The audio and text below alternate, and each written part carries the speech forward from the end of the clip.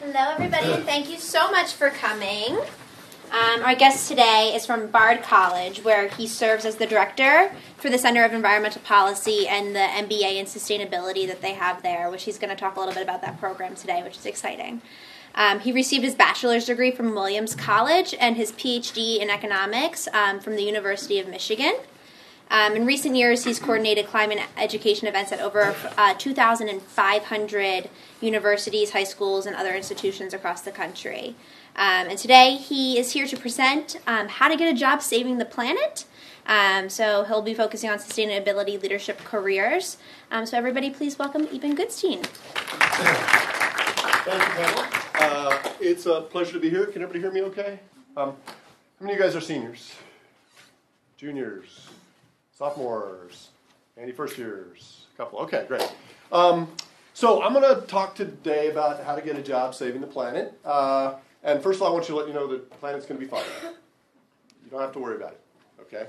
No matter what we do to it over the next 100 years, give it a couple million, and it'll recover just fine, right? And the world will once again be populated with all kinds of wonderful, beautiful, biodiverse creatures that we couldn't even imagine today, thanks to the magic of evolution by natural selection.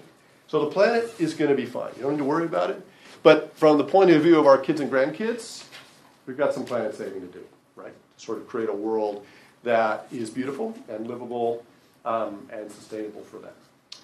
So with that introduction, let me tell you a little bit about myself. So I'm Director of Graduate Programs in Sustainability at Bard College. Bard is a liberal arts college very much like Colgate, about 90 miles up the Hudson River from New York City, so about 2 hours from here. And we offer graduate programs in environmental and climate science and policy. So policy is one area that we offer Master's of Science degrees in. We are starting a new Master's of Education in Environmental Education, and that's a second track that we have. And then the third track is an MBA in Sustainability, a business degree. And I'm going to talk about these programs sort of as illustrative of career options for you. And I also, before we leave, maybe we'll get to it in the Q&A, I will tell you specifically how to get a job this summer or when you graduate as a senior. Okay, so I'm going to give you a very specific strategy for getting the green job that you want. Okay, so don't let me leave without doing that. Right? So these are really the three big, broad areas that you can think about if you want to pursue this kind of saving the planet work.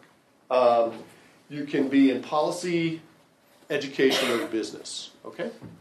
So let's talk about policy for a minute. I mean, that's a little bit nebulous. What does that mean, a career in policy? Well, the students who are graduating from our MS program, they want to pursue careers changing the rules, right? Because that's what policy is. Policies are rules. And that means they're going to have to engage typically with government, you know, at the UN, international level, national level, state and local. Understand you're doing that tonight. So, you know, that's where the rules get set. But increasingly, they're also set in the business world. So every big college university, every major hospital, or in fact, every big corporation now has got a chief sustainability officer. And really, folks who are doing sustainability within organizations are really in the policy business, right? They're trying to change the rules of those organizations to green their operations. In the case of university, to go climate neutral by 2019, to sort of get more organic and local food on the table, reduce your water use. So those are really policy jobs, okay? So, most of us grew up thinking we might be, firefighters or nurses, but we don't really think policy work, but it's kind of what it is. And I'll talk more about that in a few minutes. Education, you guys are familiar with, right? You can pursue a career in education. But by that, I don't mean just, grade school teachers and professors and researchers. I also mean artists and journalists and rabbis and imams and preachers. Anybody whose job it is to be in the business of communicating about the scientific and ethical dimensions of the sustainability challenges that we face. And we are starting a new MED in environmental education that's really going to focus on folks who want to be on-farm educators, science educators, museum workers, and also teach in private schools. It's not a certification program for the public schools. And then the final bucket is business. And this one is a little bit like, okay, I mean, we don't really tend to think of business as being in the solutions bucket, right? It's in the problems bucket because business pollutes and exploits workers. But increasingly over the last 15 years, we've seen the emergence of the business sustainability movement, which is really about how do I build a mission-driven business that's actually in business to solve social and environmental problems, right? How do I use business tools to build organizations that can actually get stuff done? Okay? So those are the three broad areas where you can pursue a career saving the planet. How many of you, sort of just think for a minute, how many of you see yourself as maybe the policy bucket? How about the business bucket? How about the education bucket? How about the I'm not sure yet bucket? Or the more than one bucket? That's exhaustive. Okay, so that's pretty much. So think about that. Just let that sit with you as I'm talking today. Okay. So what do I want to talk about? We've had a couple of Colgate grads go through our policy program. So most recently, Molly Gilligan graduated 2 years ago, I think. She did her internship. I'm going to talk about internships as being an important part of a master's program. She interned at the International Union for the Conservation of Nature. She did a 6-month internship with them as part of our master's program. And they liked her so much that they kept her on. And she's been working for them for 2 years out in Montana, of all places. She interned in D.C., but she's working remotely from Montana on their Women and Gender and Development and Climate project. And Lauren Frisch graduated a few years ago. Again, she did her internship on ocean acidification, interestingly enough, out of the University of Alaska Fairbanks, which is extremely far from the ocean. But nevertheless, they had a research center there focused on ocean acidification. She went there, and they kind of liked her so much that she stayed on. And so this idea of a professional internship in the context of a master's degree is a pretty good idea. And I'm going to talk more about sort of the importance of experiential education beyond the undergraduate degree. Okay? So, yeah, that's a couple of Colgate folks who've gone through our program. I want to issue you an invitation the weekend of December 2nd through 4th. If you're interested in this, come over to Bard. We're doing a weekend leadership workshop called the C2C Fellows Training Program. And we'll really focus for beginning Friday afternoon and running through Sunday at noon on sort of in detail, kind of what are the skills you need to develop if you really want to pursue a leadership career in this space and really want to make a difference in your 20s. And you kind of have to because we'll talk about that in a minute. So I'm going to circulate a couple sign-up sheets. And if you're interested in getting on our mailing list, either for the graduate programs or for the C2C Fellows Network, just put your name down there, and we will, we won't overwhelm you with emails, but you'll get occasional updates from us. Indicate, business, policy, education, which one you're interested in, or C2C, if you want to put your name down for that. Okay, so saving the planet. Why are we here? Why are we all here? Well, I think we get that. And our work at Bard is really motivated by this understanding that we're living in a truly extraordinary moment in the history of the human species. In the sense that the work that you guys are going to do, if you pursue the Saving the Planet work, is going to have a profound impact, and not only on your own lives and the lives of your children, but in fact for every human being who's ever going to walk the face of the planet from now until the end of time. Because we happen to be living at this moment where 10,000 years of human history have crashed in the next 3 decades, and you guys have got to figure out how we're going to meet the needs of now 7.5, soon to be 9, soon to be 11 billion people in a world where we're already fighting over water and oil and topsoil and fish and forests and biodiversity, and in a planet that's getting hotter all the time. All right? I'm 56. You guys are 20-ish, right? And so my students are 30 years younger than me typically, and I think in terms of that 30-year gap. So 30 years from now, it's going to be 2046. I'm going to be an old man. I'll be 86. You guys will be my age, more or less, a little younger. And at that point, we're really going to know the future of the Earth in a very profound way, right? We're going to know, did we meet the needs of another couple billion people? And the 3.5 that are, barely living on $2 a day right now and are all aspiring to a better quality of life. Did we solve that problem? But more fundamentally, how high is it going to get? And is global warming going to drive the planet, 4 4 degrees Fahrenheit hotter or 8 degrees Fahrenheit hotter within your lifetimes. And I always put that number in perspective. During the last ice age, when this particular building was covered by a couple thousand feet of ice, the world was only 9 degrees Fahrenheit colder than it is right now. So we got to figure out, you guys have got to figure out, and we do too, how are we going to forestall the swing in global temperatures of ice age magnitude only in the opposite direction?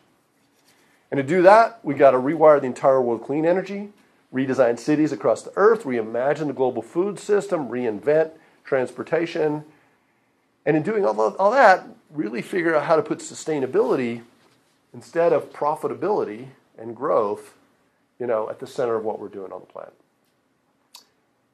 So you guys in the right room? Did you come to the right room for this? Okay, all right. That's what we're going to do, all right? So let's just take a look at and think about the climate change situation. This is Hurricane Irene. This was the first of the tropical hurricanes to hit this part of the world in the last few years. And Sandy. This is the western United States, pretty much every year now.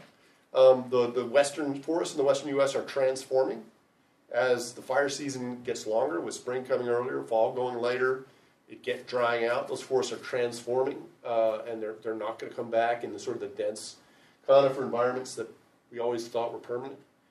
California in the worst drought in 1,200 years. This was a headline from the New York Times just a couple of weeks ago talking about the flooding in Louisiana. And then here's another headline just from last week about the town of Barrow on the north slope of Alaska. It's the most northernmost town in the United States. There's about 4,000 people that live there, mostly Inuit people. It's the staging ground for the North Slope oil development, and it will be gone in 30 years. The sea ice is melting, sea levels are rising, that land is just disappearing at an incredibly rapid rate. Those people have to move somewhere. These are Inuit people who have lived in this space for 12,000 years, and it's not going to be habitable for them. So it's on us now, and again, we have to figure out how we're going to get there. And this is the Bloomberg headline after Sandy. And this is, again, the picture that this is, what does it mean to, what is the Save the Planet business? Well, a lot of it is really about bending this curve, right? Here's the temperature baseline, pre-industrial. That's a rise of almost 2 degrees Fahrenheit, 1.8. Actually, it is 2 degrees Fahrenheit that we've already come pre-industrial. And we have to figure out how to bend that curve and stop it at 4 degrees, right? You got to stop it at 4 degrees. That's what we got to do. Okay, that's what, in many ways, what the Save the Planet business is about. And it's not just this. Obviously, it's toxic pollution, deforestation, biodiversity loss. And I can just see all of you kind of like melting, like, oh, God, we have to do this? That's what we have to do? Yeah, we do. And part of working in this space is really kind of looking at these pictures and not being depressed by them or paralyzed, but actually being motivated. Saying, yeah, it's what I want to do. I want to spend my life, my time on Earth, bending that curve. That's what I want to do. And the good news is we can do it. It's not a technical or economic problem, right? So if we think about the global warming case, here we are in 2016, we're emitting 34 or 5 billion tons of carbon dioxide in the atmosphere. And if we just kept doing what we were doing, 30 years from now, 40 years from now, we'd be double that, and that's a recipe for planetary suicide of the kind we've talked about. But we can change directions and cut emissions by 50% or more by 2050. And then by the end of the century, completely eliminate carbon emissions from the global economy. We can do that. Okay? And you may think, how? That seems impossible, right?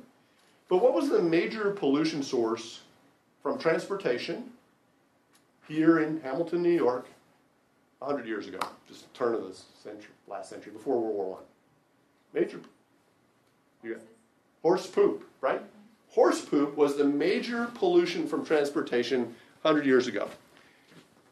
And we've definitely managed to reduce emissions of horse poop by well over 90%, right? Over the last 100 years, we did that.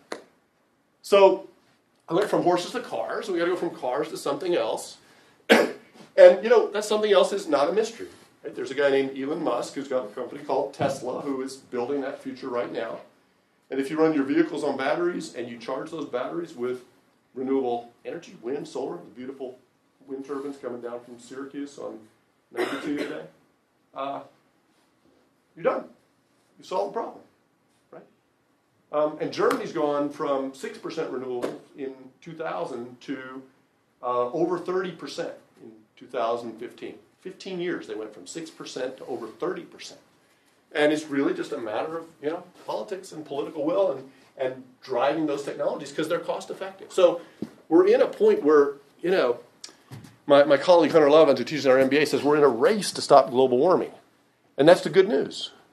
We're in a race. We haven't lost, right? But we have to behave like we're in a race, and we have to commit ourselves to changing that future.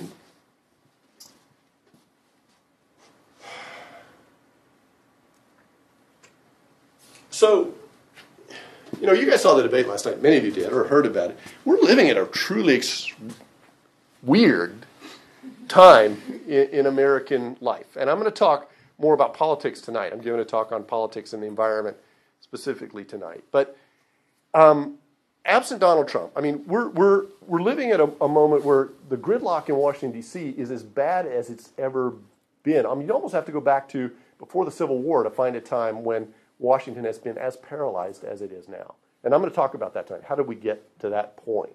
Okay? Our economy is a little bit teetering, Trump made a lot of good points last night about how, many people are getting left behind from what has been, a recovery from the worst recession ever. And lots of folks are nervous that recovery is not going to last and that the global economy is not sound, right? And as far as you guys are concerned, it just sort of seems hopeless, right? Because all of your adult life, that's what you've experienced. But when you get depressed about that, and you will, if you do this kind of work, because you've got to keep your eyes open in a way that most people don't, I always fall back on Margaret Mead's famous quote that you never want to underestimate the power of a small group of people to change the world because, does anybody know how that ends? Never underestimate the power of a small group of people to change the world because, indeed, that's the only thing that ever has. And by definition, that's true, right? Anything you think about, whether it's a political idea, a technology, whatever, always started because a few people had an idea, they sat down over coffee, talked about it, right? And then it went viral. In some way, right? Even before the internet, things went viral. And you guys are familiar with virality. You understand kind of the power that technology has given us to make change really fast. And one of my favorite examples of that is actually our MBA program is down in the financial district in New York City. I'll talk more about it in a minute. But we actually looked down over Zuccotti Park, where Occupy Wall Street occurred, right? And if I had asked you guys 5 years ago, kind of what is the 99%? And the 1%, you would have said, I don't know, what is that? It's like a sale at Walmart or something? What is the 99? I don't know. But now, I'm sure most of you guys in this room understand that it's a dialogue about the profound wealth inequality that's been emerging over the last 20, 30 years, to the point that 80 people own more than the bottom half of the people alive on the world. 80 people own more than 3.5 billion poor people, okay? And we now have a shorthand for that because a bunch of young people sat down in Zuccotti Park, occupied Wall Street, and had a brilliant marketing message that has spread around the globe. So now actually billions of people understand that this is a shorthand for that conversation. Okay? And that for me is inspiring. It's an example of what a few people can do. That's me getting arrested. That was not at Occupy Wall Street. It was actually about a month before, and it's another example of the power of a small group of people to sort of spread an idea. So if I'd asked you guys 5 years ago what the Keystone Pipeline was, nobody would have. I didn't know what it was. Nobody knew what it was 5 years ago, or a little bit over 5 years ago. And now I bet a bunch of you know. Maybe not everybody, but a bunch of you probably do. So you shook your head. What is it?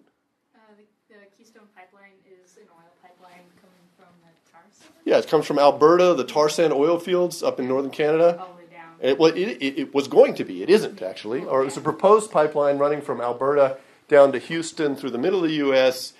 and this is really dirty oil, right? You have to boil the sand, right, to get the oil out, and then you put it in the pipeline. It would come down to Houston.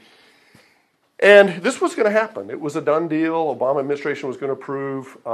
And then a few people, Bill McKibben, Naomi Klein, others, kind of sent around an email. And they said, if we really believe that we want to bend this climate change curve, we have to start keeping fossil fuels in the ground. And if we build this pipeline, that oil is going to get burned.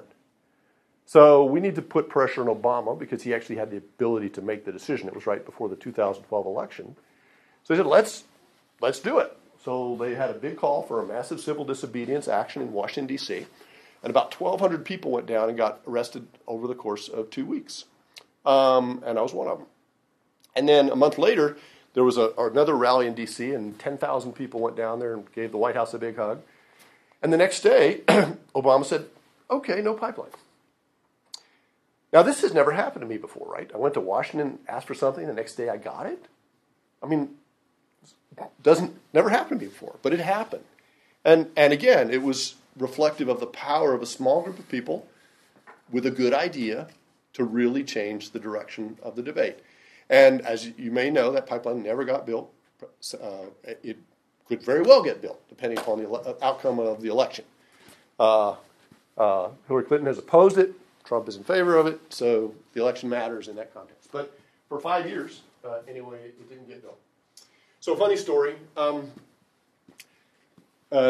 happened was, the civil disobedience was we sat down in front of the sidewalk on the White House. We didn't block any gates. We just sat down on the sidewalk, and you can't do that. And the police told us, and we said, yeah, we know. That's why we're doing it. So they came and arrested us. They arrested the women first, and then they arrested the men. So there's, a couple dozen guys were sitting in the van, and there's a couple young guys down at one end of the van. And they say, hey, you guys should come up to Wall Street in a couple weeks. It's going to be really big. And I'm at the other end. I'm like, yeah, right. I know what's going to happen. You're going to have a little protest. You're going to get arrested. Big deal, Big deal, right? And then, this happened. So I was totally wrong. And for me, kind of what sustainability work is about is a bunch of 20-somethings coming up with ideas that I think are crazy that totally work, And that's what you got to believe if you do sustainability work, right? That, that along with millions and millions of other people around the world, you're inventing ideas, you're innovating, you're creating new opportunities, and some of those things are going to go viral, and they're really going to change the way it works, okay? So that's what you're getting yourself into. You go down this road. Okay, this is politics, and again, I'm talking more about politics tonight. But I want to talk now for the next 15 minutes about, okay, how do you get paid to do this, right? How do you build a career in this space? And I'm going to talk mostly about policy and business. I'll leave education to the side because you guys are probably a little more familiar with that. And I'm going to do it in the context of our graduate programs. Now, you don't have to get a graduate degree to work in this space. You can go work in business, policy, education, just, with your Colgate degree. You can find a good entry-level work in that space. It's competitive, but, you can do that. But if you want to pursue a leadership career in the space, then eventually you need to get a master's degree, right? And that would be a policy degree, like we have MS policy degrees, or a law degree in the policy space, an MBA in the business space, some kind of education degree, in the education space. Now, should you do that right out of undergrad, or should you wait? And I'll defer that question to Q&A. We can talk about that. One of the key things to look for when you do go to graduate school is a program that really embeds meaningful experiential education into the master's program. It doesn't just kind of tack on an optional internship or something like that, but really builds the education around experiential learning. Because you can't learn sustainability in a purely academic way. You've got to be able to apply what you're learning to real-world experience in a concrete fashion. And also, it's the way you build your resume and create your networks to build your career. Okay? So, broadly speaking, in the policy world, there's 3 directions you can go. Again, these are jobs changing the rules, right? That's what you're all about. And one direction is government. right? So we got graduates who work for the Department of Environmental Conservation, DEP down in New York, EPA, Department of Energy, and work in state legislatures. So, and city governments, right? So all of that space is open for employment. The other space is business, or large organizations, organizational work. So we've got graduates who are, sustainability officers and directors in colleges and universities, at Kaiser Permanente, big healthcare organizations, in consulting firms, helping organizations, fix their problems. And then the third space is NGOs, right? And NGOs are typically going to be lobbying, educating, organizing to try and influence government policy or influence business policy. So, for example, Greenpeace is always trying to get Citibank not to lend to coal plants in developing countries, right? So those are kind of the three career directions, government, business, and NGOs. I'll just give some recent examples of graduates from Bard. So this is Emma. Emma graduated last year. And what we do at Bard in terms of experiential education is many master's programs are what I call cafeteria-style masters. You go somewhere for 2 years, you have a couple core classes, and then you take 5 from a list of 20 and 6 from a list of 15 and kind of mix and match, and you get a collection of courses. I think that's kind of lazy, so we've done it differently. And what we've done is we've actually compressed all the academics into the first year. So it's interdisciplinary. You're taking climate or environmental science, environmental and natural resource economics, climate or environmental policy, law, statistics, econometrics. Everybody goes to Mexico in January for immersion around a sort of World Bank style consulting project. But all of the coursework is in that first year. That allows students to go off in the second year for a 4 to 6 month professional internship. So an extended, high-level professional internship. When you're away on that internship, you're in communication with your thesis or capstone advisor, developing a thesis topic. You get back in January the second year. You have a 25-page paper due, and then you spend the second semester of that second year fleshing out your capstone or your thesis. So you have a whole year to really develop mastery, which is important, over your subject area in the master's program. So some examples. This is Emma. She interned with a consulting firm down in Washington, D.C. called ICF, giant global consulting firm. And she worked on an energy efficiency project for them, helping big box retailers like Walmart and Home Depot figure out how to sell energy efficient appliances. So working on the energy efficiency side. They liked her so much that they actually offered her a job. So she stayed on. She did her thesis remotely and is still working there. Kale interned for the United Nations Environment Program in Thailand. And he worked out of their office in Bangkok. And his job was to work with folks in developing country who were trying to access Global Environment Fund financing to help them sort of understand how would I make a proposal to get financing to support climate adaptation. He continued consulting for UNEP, but he recently got a job working for an organization that supports city governments to become climate neutral, an organization called ICLEI, and is sort of applying his skills there.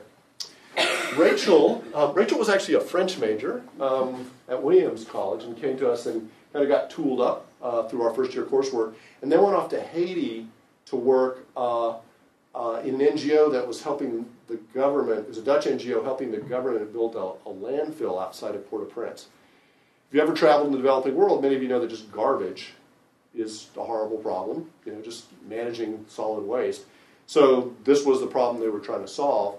And they liked her so much that they also hired her on, and she wound up working with them for 2 years. So she went from being a French major who kind of knew she wanted to do this stuff but needed some tools, got tooled up, and now she's finished that work. She's really an expert in solid waste management in a developing country context, but she's got a job now working for a city government down in Florida in their solid waste program.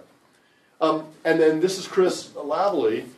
Chris interned with New York State Energy Research Development Authority, NYSERDA, in their multifamily energy efficiency program.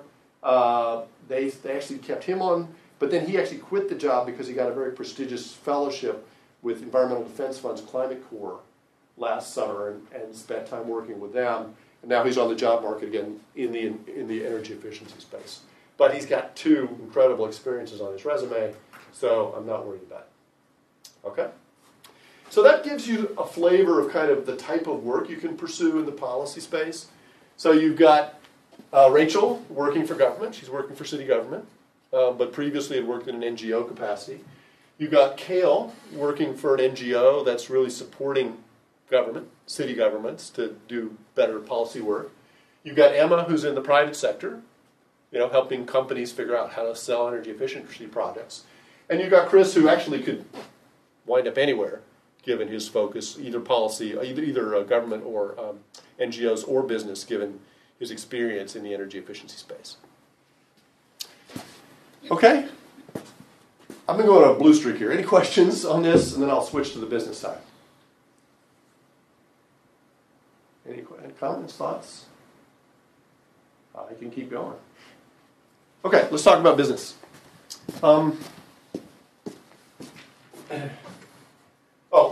Here's our degree options. So we have Masters of Science degrees in Environmental Policy or Climate Science and Policy. Anybody interested in the Peace Corps? Potentially. A couple of you. Okay. Strongly recommend that you try and figure out how to do the Peace Corps jointly with a master's program.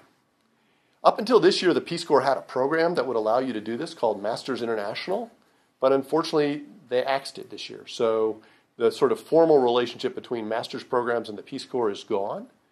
But at Bard, we continue to support students that want to do this, and it's really a great way to do the Peace Corps. So what happens is you come to us and you do your first year's coursework, and then you go off and do your 2 years of Peace Corps service, and that counts as your internship. Then you come back and you write a thesis based on that experience. It's a much better way to do the Peace Corps because, for one, you go in with a year's worth of master's coursework, so you're going to be a stronger, Peace Corps volunteer in the space you're going to be in. But second, you actually get to reflect on your Peace Corps experience in an academic context. And you're going to write a thesis about it. And that's going to give back much more to the country than many Peace Corps volunteers who just kind of come back one day and then oh, that was fun. Now on to the next thing. Okay? So it's just a much stronger career development sort of track if you want to pursue work in international development. Okay?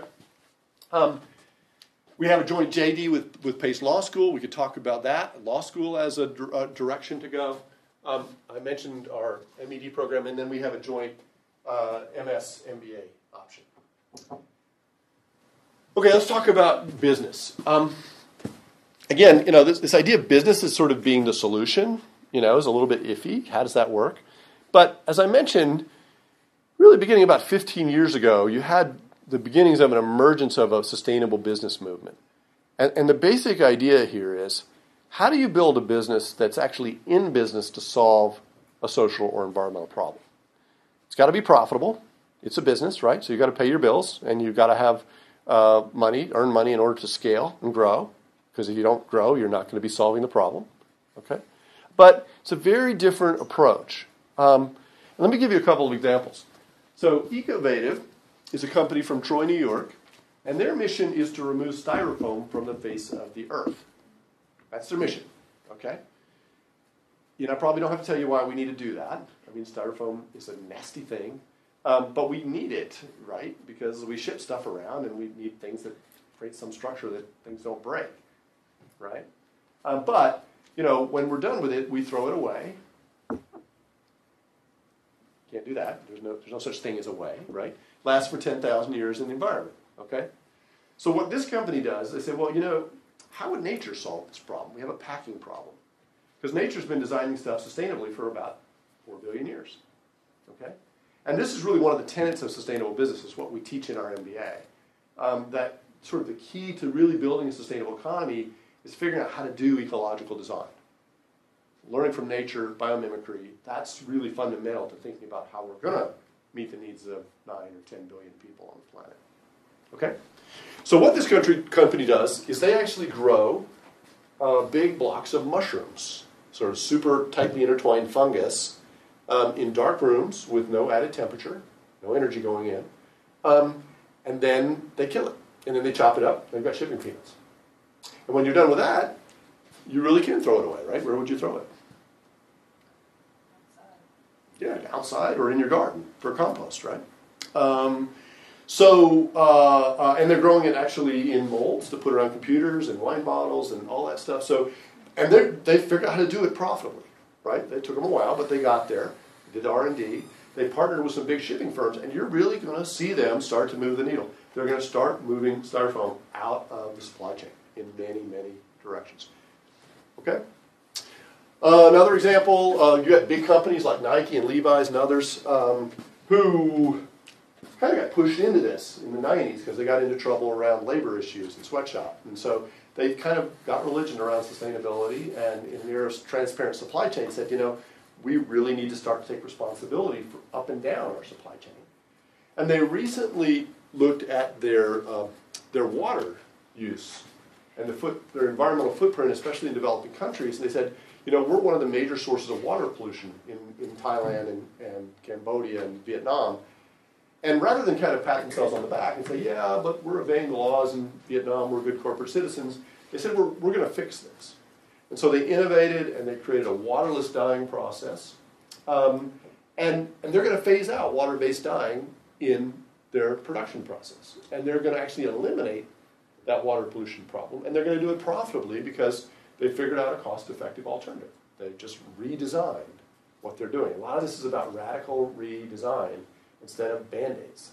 And that's what we teach in our MBA program. So a few more examples we can talk about later if you want. So let's go back to sort of examples. Where are the jobs in this space? What does it mean to do sustainable work in a business context? And again, I'm going to reference our MBA program. So the MBA program, we got started about 5 years ago. We're in our 5th year. And it's a low residency program. It's actually 1 weekend a month and then online. So it's down in Manhattan. As I mentioned, it's down in the financial district. So classes meet Friday morning to Monday afternoon once a month, and then online Tuesdays and Thursday nights. So that means you can work comfortably, sort of 30 to 40 hours a week and do the program. Uncomfortably more than that, you need to do the part-time version. And it also means that we can tap into fantastic faculty, right? Because we're in New York City and we've got practitioners who are inventing this stuff and they're in the classroom. But, you know, as you think about graduate schools, I mean, this direction of hybrid programs, definitely keep that on your radar. There's all sorts of online options, but I think the hybrid programs really have the potential to really change the nature of education, because I think of our program as 24-day retreats spread out over 2 years and tied together by online. If you've been to conferences or retreats, or you come to our C2C workshop, you can get a sense of how powerful that kind of learning environment is, where you're totally immersed for 4 days. And you get to integrate it into your current work, and you don't have to give up 2 years of pay to go to graduate school. And the technology has gotten so good that why not? I mean, we can really do good lecture discussions online, but you need the weekends to create community and networks and do team projects and all that stuff. So you get the best of both worlds in the context of the hybrid system. So those are going to be increasingly dominant, I think, in the graduate school space. In terms of experiential, again, really key. What we do in our MBA is that we actually put our first-year students directly into consulting roles. So, and no other MBAs I know do this, but we trust our students to do this. So from day one, you're on a team of 5 or 6 students working for a real-world business for 9 months on a sustainability challenge that they offer. So last year we worked for Siemens Wind and JetBlue and the New York State Department of Ag and Markets. And this year we're working with Eileen Fisher and Etsy, and we work with big banks like UBS and HSBC. And of course you don't really know. It's kind of scary, right? Because you're actually consulting for a company. You don't know anything yet because you haven't taken any classes. But it's one of those systems where you learn what you need to learn as you move along. And it's carefully mentored. And for example, it's taught by, example of our great faculty is taught by Laura Gitman, who's the head of the biggest and oldest consulting sustainability firm, management firm, in New York, their New York City branch. And so, we can bring great expertise in to help you support that. Okay? So anyway, again, you want to be looking for that kind of experiential dimension for your graduate program. Because, again, it gives you great resume, gives you serious experience that you can bring to your work, and it can open all kinds of doors for you.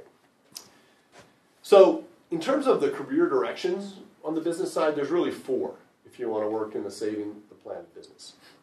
There's entrepreneurial work, there's sustainability management consulting for business, there's pursuing a traditional business role in a mission-driven company, like in marketing or sales or whatever, in a company you believe in.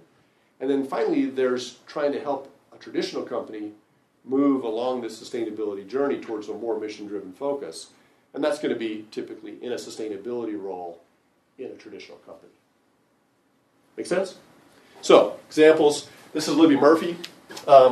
She is a born entrepreneur, and she has a company called Up Homes.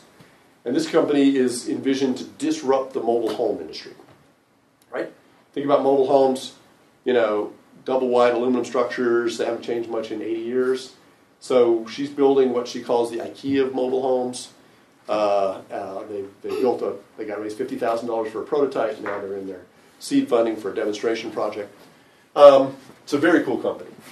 David is a sales guy at Tesla, right? Just in sales. He's the best salesman in the Northeast.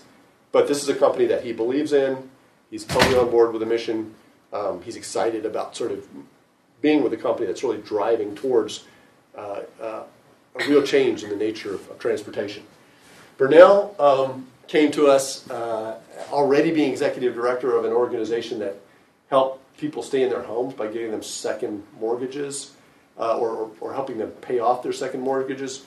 But she used her capstone project in the MBA to develop a new business line to support origination of loans. So now there's, hundreds of New Yorkers are getting access to, moderate low-income New Yorkers getting access to home loans because of her work. Christine went to work for a traditional company, Pratt & Whitney, as their sustainability director. Right? So this is a company that makes engines. Obviously has great potential in the sustainability space. Felt like they were doing good stuff. Needed somebody to really help them strategically figure out how to play in that world. Megan is doing sustainability management consulting at BSR. And Miles is another entrepreneur. He's got the coolest company in the world. It's a rooftop aquaponics outfit in New York City, in Brooklyn. Right, so he got written up in Forbes last year, actually, because of the coolness of their company. So what this is big tanks of tilapia on the rooftop, kind of very densely populated tanks. And then they use the fish waste to grow basil and greens, which they then sell to high-end restaurants in New York. Okay.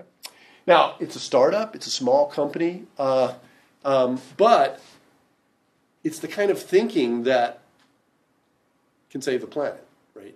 Because it is a closed-loop production process, like in nature. In nature, no such thing as waste. All waste is food, right? And that's what they've developed, because it's a system where there is no waste. All completely recycled. And if we're really going to meet the protein needs of 11 billion people, we've got to figure out how to do that, right? We've got to figure out how to create these closed-loop systems instead of dumping trillions of tons of nitrates into the Mississippi River and Chesapeake Bay and pretty much every other major water system in the world, right? So if Miles can scale that up, then he's a long way towards fixing lots of problems we have to face. So at the end of the day, what we're looking for is a mixture of what you do well, what the world will pay for, what the world needs, and what you love. And that's bliss, right in the middle of the Venn diagram there. So I have a lucky job. I'm in the bliss business. So my job is to help young people figure out how to work in this space. So I'll just say that by virtue of attending today, you now have free lifetime career advising from me. So if you get stuck when you're thinking about your career over the next couple of years, anytime, feel free to give me a call, send me an email, and just say, hey, you talked to us at Colgate back in October of 2016. What do I do next? And I'll probably repeat the advice I'm going to give you in a few minutes about finding a job. But I'm glad to sort of spend 10, 15 minutes with you guys talking about that. That's what I do. If you're thinking about graduate school, come down and visit us at Bard. These are two of the programs, right? Change the rules, transform the game. We're moving into the education space as well. But, I give talks about climate change and mass extinction all the time, and people say, isn't that depressing? I mean, doesn't that kind of leave you hopeless? And I think, we're all here because we recognize there's two futures out there, and one is pretty dystopic, right? It's the year 2080, 2090, your kids are not that old, and we're looking at a world that's going to be 10 degrees Fahrenheit hotter than it is now, and none of us wants to go there. Post-water shortage, peak oil, just not the world we want. But there is a second future, and I think we're all alive to that, and that's what we're about at Bard, right? Every one of our students wants to figure out how to be part of leading the change. So come join us. Thanks for having me. Questions?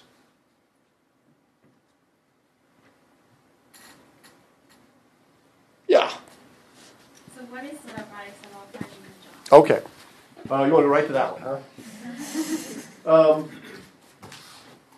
Okay, let's do a little exercise. First of all, where do you want to, everybody answer this question for themselves.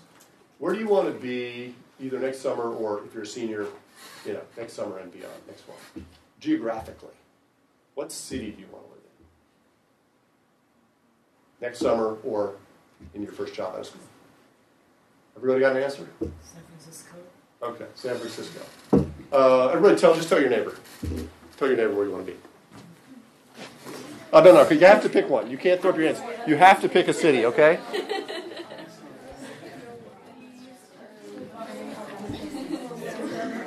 Okay, everybody pick the city, just for fun, okay? All right, you're not committed, okay? All right, the next thing you have to do is you have to say, okay, generally, what do I want to do? Is it policy, business, or education? Okay, everybody pick. You're not committed, this is just for the summer, right? Everybody got an answer? Okay. Next thing you got to do is you figure, okay, broadly, what area? Do I want to do energy, water, food, toxics, biodiversity? Okay, tell your neighbor.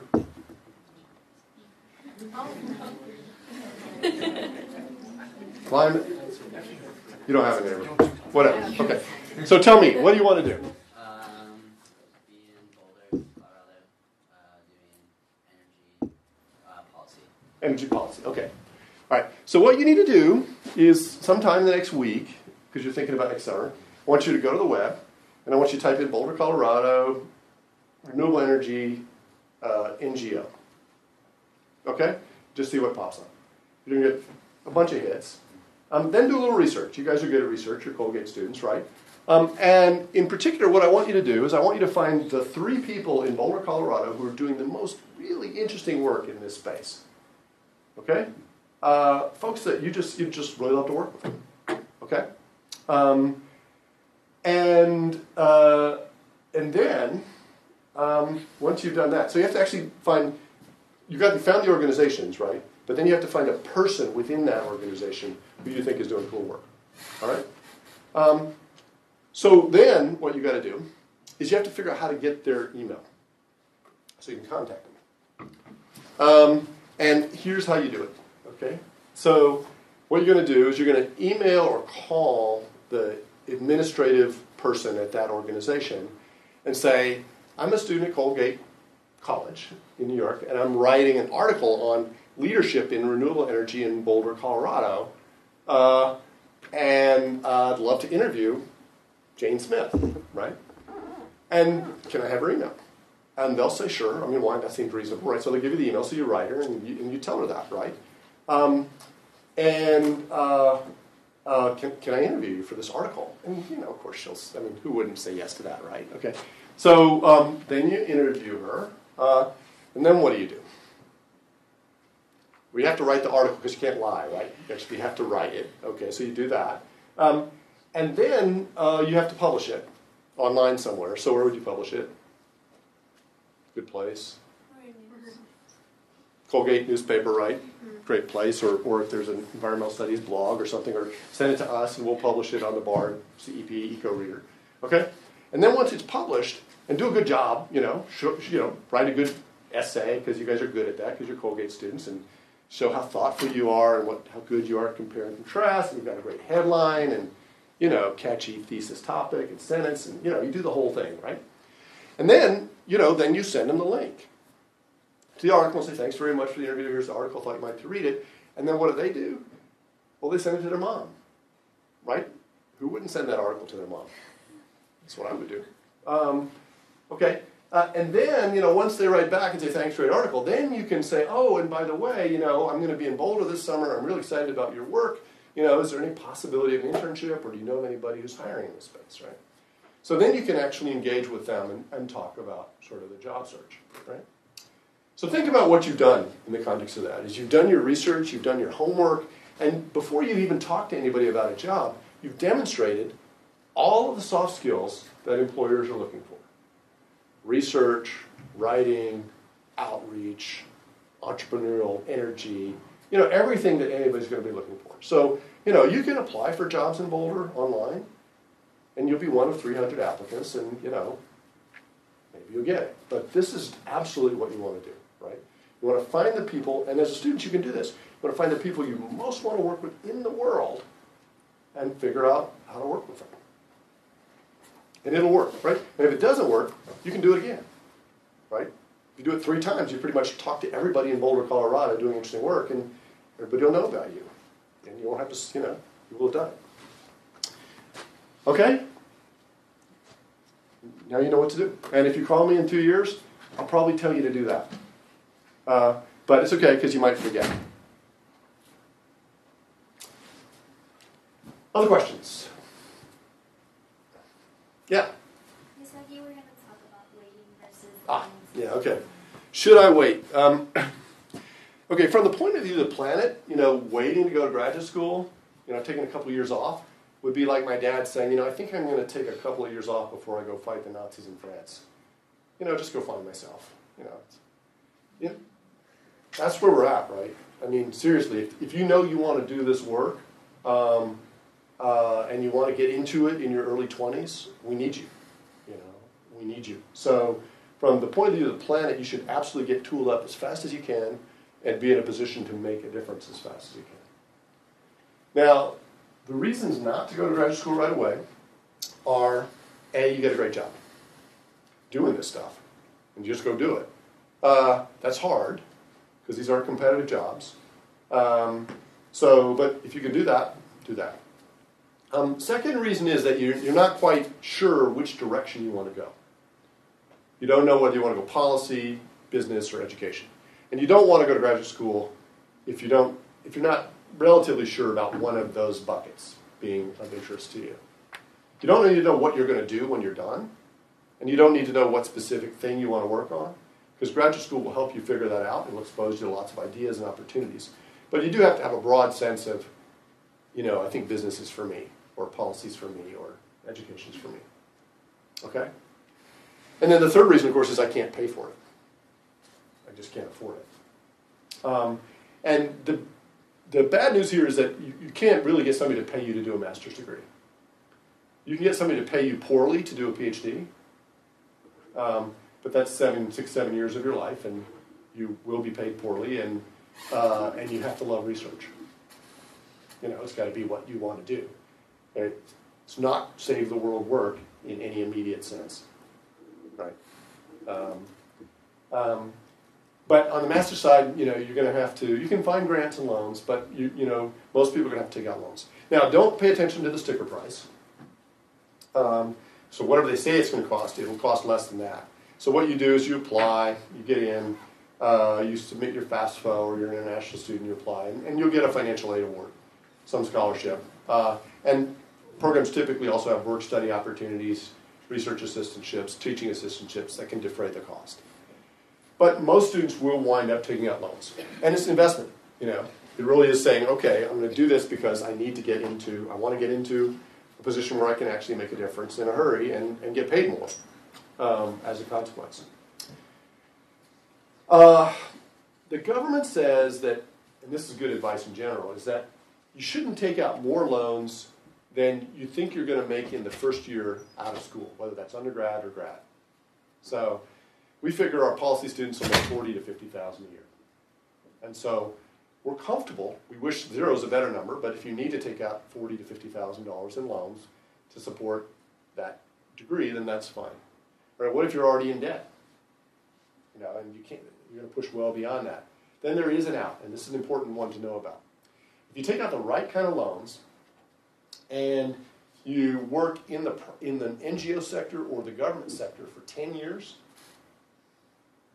following your degree, whether it's an undergraduate or graduate degree, and you pay the minimum amount on your loans every month that's required, after 10 years, the government will forgive the balance. Okay? So and many of our policy students are going to do that. They're going to work in NGO or government sector. They're not going to go private sector. So as long as you're willing to say, I'm not going to work in the private sector for 10 years out of my graduate degree or undergraduate degree, then, you can actually take on additional loans. It's a challenge, right? But there is an avenue there that makes it possible. Okay? So the other thing is you might say, well, I should really get some experience so I can persuade these graduate schools to let me in. Because, as a graduate admissions person, I'd much rather have somebody who, had been in college and then actually had a couple years of cool work experience. And, but that's my problem, not yours, right? So if I let you in, I'm going to let in Colgate students, okay, because they're great. I'll tell you that. Then you get the benefit of working with all these 26 and 27 and 33-year-olds, right, as a 22-year-old, and that just ups your game incredibly, right? So from your point of view, it's a great time to go to graduate school because you get sort of immediately exposed to people with more experience and more maturity, and you're surrounding yourself with, a community that's going to really help you succeed. So that's a long answer to your question, but I think I hit all the bases. Before folks go, make sure if you're interested that paper is circulated. There's one back there as well. If you want more information about our graduate programs, and of course I'm up here as well, I'll be glad to chat for a few minutes. Other questions about this? Yeah. So maybe not quite unfair question, but we love unfair the cases. So you gave a series of sort of students from your programs who've gone and done interesting things. But so how many students are typically graduating in a year, and how? Yeah. Well, our students are doing very well in the job market. We had 12 students graduate last year, and of them, 9 are currently employed. 2 of them are international students, or going to graduate school, further graduate work, PhD or law school. And the two of the ones who aren't employed are international students who went back to Italy or Nigeria. And we actually went through and we got LinkedIn snapshots of all of our graduates. It's an impressive roster. We have about 250 graduates of both programs, and they're just doing great things around the world. I think when we did some survey work, what we found was that after 5 years, something like 85%, as far as we could tell, were working in the field. Some people had chosen not to, moved on, but that was sort of our employment record. So, the good news is there are jobs out there, and there are going to be more jobs out there because these problems are going to keep getting worse. In particular, I think the climate science and policy degree is a really powerful degree because, in spite of the politics of the moment, we're going to deal with this. And it might be 2020 and it might be 2024, but that's when you guys would be really prime in the labor market. And there's going to be a real shortage of people that understand core climate science combined with having kind of the economics and politics skills associated with doing good policy. And everybody's come out of our climate degree has found good work because the jobs are there.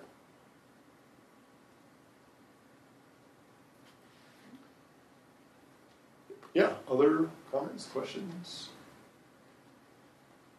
We'll come back tonight. Let's talk about politics because that's going to be fun.